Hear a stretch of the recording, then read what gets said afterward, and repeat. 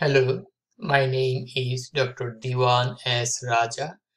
Today I will discuss about Sydenham's Chorea, also called St.Vitus dance. What is Sydenham's Chorea?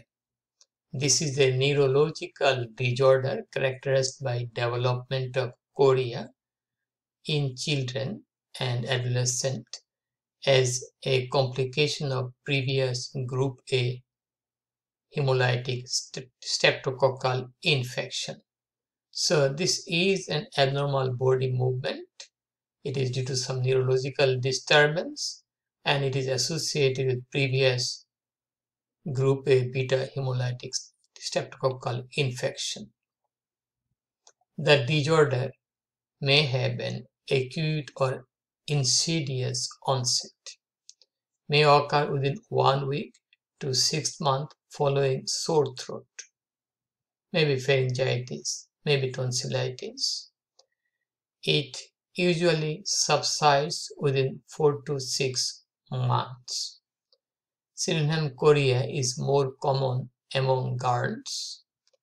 It may recur during pregnancy and we call it chorea gravidarum, or in women taking oral contraceptive pill, they may have recurrence of Sydenham chorea.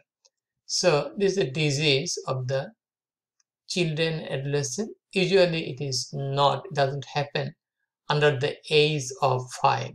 It is rare.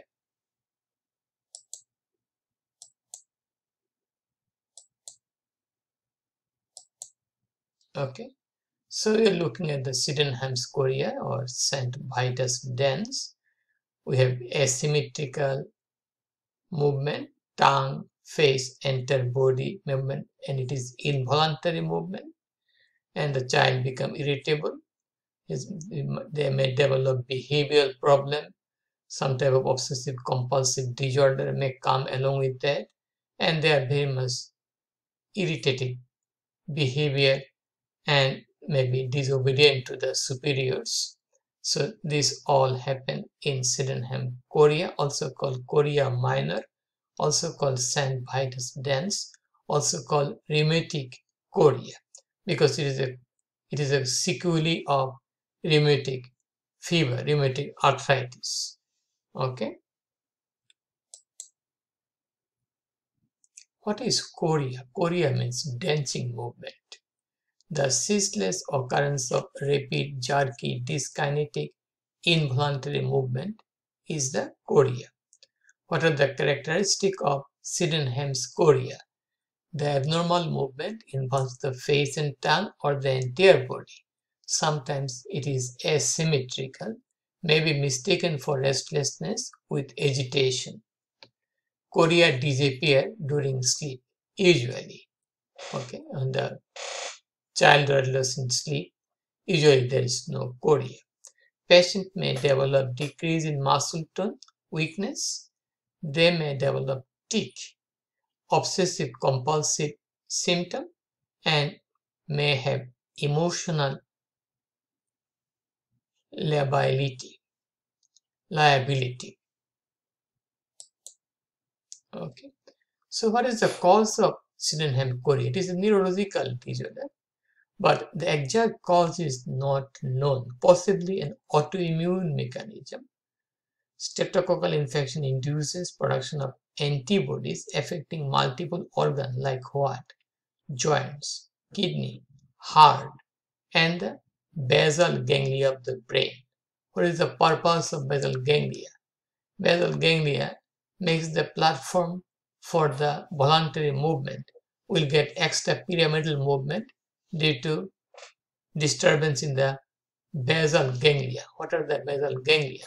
These are the caudate nucleus, lentiform nucleus, the claustrum, the putamen globus pallidus. So these are the basal ganglia. So what happened? There is some antibody production because of streptococcal infection. That antibody not only involve the joint, not only cause polyarthritis, not only cause nephritis or carditis, but also it affects the basal ganglia of the brain, the caudate nucleus, lentiform nucleus, the claustrum, globus pallidus, and the putamen.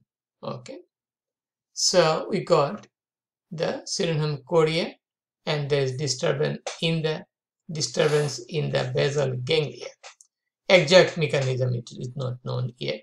About 30% of cases there is cardiac pathology, especially there may be some valvular disease. Although the ASO, anti-streptolysin O titer, and ESR, erythrocyte sedimentation rate, are within normal range. MRI of the brain can exclude other anomaly inside the cranial cavity, so it not only look at the basal ganglia, also identify other things. Echocardiography, because heart may be defective due to as a sequelae of rheumatic fever, there may be valvular damage or pathology that could be determined by means of the echocardiography.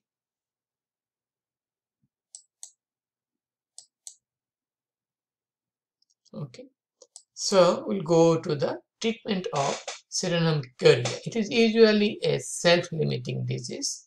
After 4 to 6 months, usually it disappears. But for acute case or moderate case, we can provide this treatment: bed rest must, sedation by benzodiazepine, long-term application of antibiotic, penicillin initially intravenously, followed by oral dose of penicillin until about the age of 20 to prevent cardiac valve damage. Other medication may be used in case of agitation or excessive movement. We can give haloperidol. Diazepam, this is also a muscle relaxant. This is an antipsychotic drug. Even we can use the valproic acid, this is an anti-epileptic drug.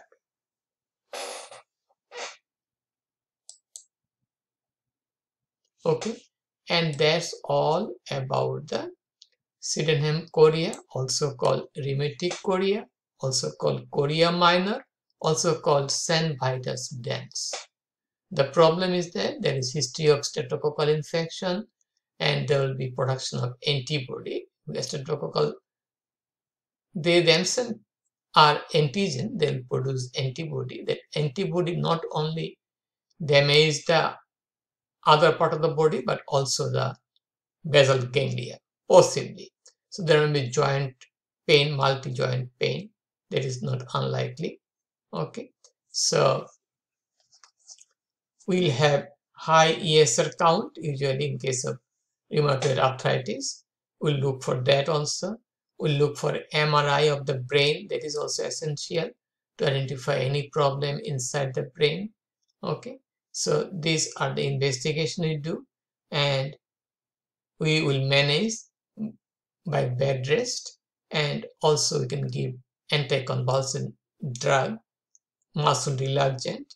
Also we can use the haloperidol, one of the antipsychotic drug, for when the condition will be deteriorated, it can be used.